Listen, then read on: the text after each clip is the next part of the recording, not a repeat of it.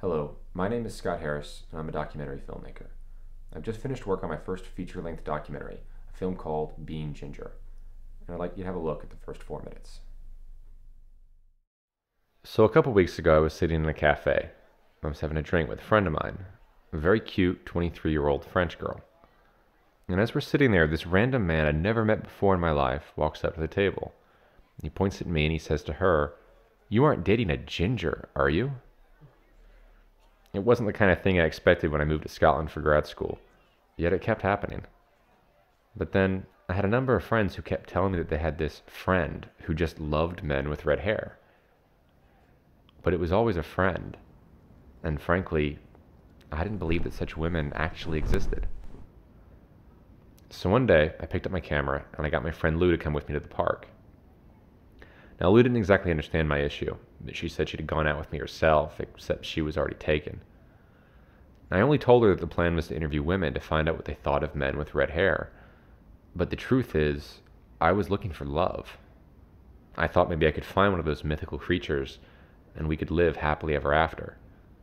I mean, it's the 21st century. There are dumber ways to get a date.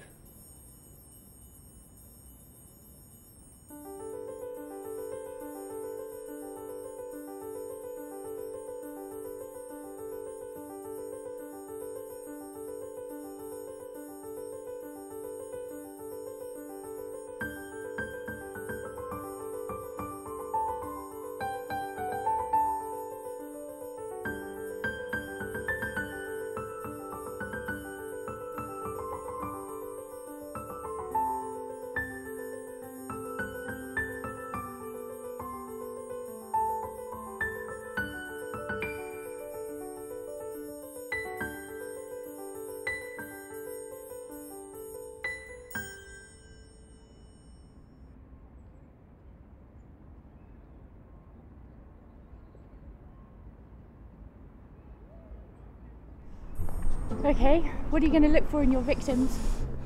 Pretty women. Just prettiness? Looking for prettiness? Yeah.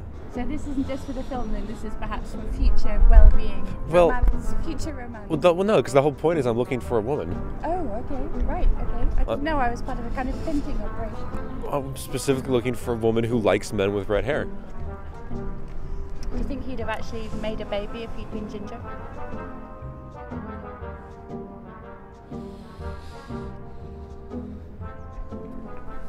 Maybe red-haired women, they'd understand. No, redheads don't date redheads.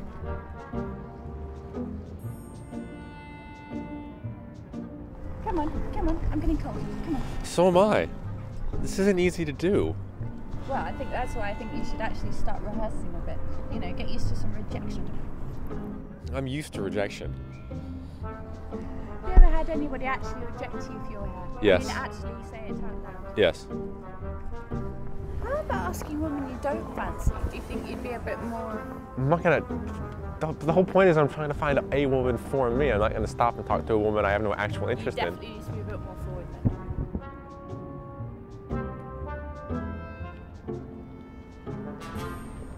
So basically, are we looking for blondes then? Just give me an idea. No, I like blondes. I like brunettes.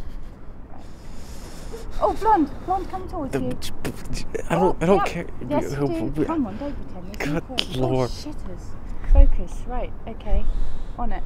Yeah. Okay. You ready? Yeah. Right. Hold the microphone for me.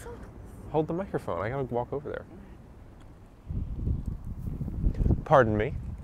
Could I possibly, I'm a student at the university. I'm working on a project for school. Could I have 5 minutes to talk to you on camera? Yeah, sure. I hope you like that. In fact, I hope you like it enough that you'd like to see what happened next. If you would, you can go right now to my website, beingginger.co.uk, and download the film for $10. Now obviously, I'm really proud of this film and I think you'll like it, but you don't have to take my word for it. It was invited to have a joint world premiere at the Irish Redhead Convention and at the Redhead Days in the Netherlands, the two largest gatherings of redheads in the world. And here's how the audience reacted after the very first screening at the Irish Redhead Convention.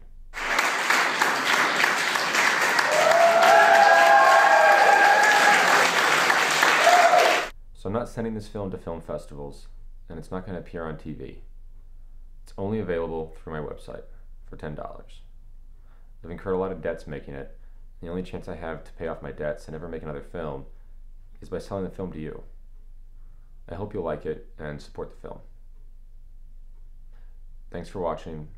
Please share this with your friends.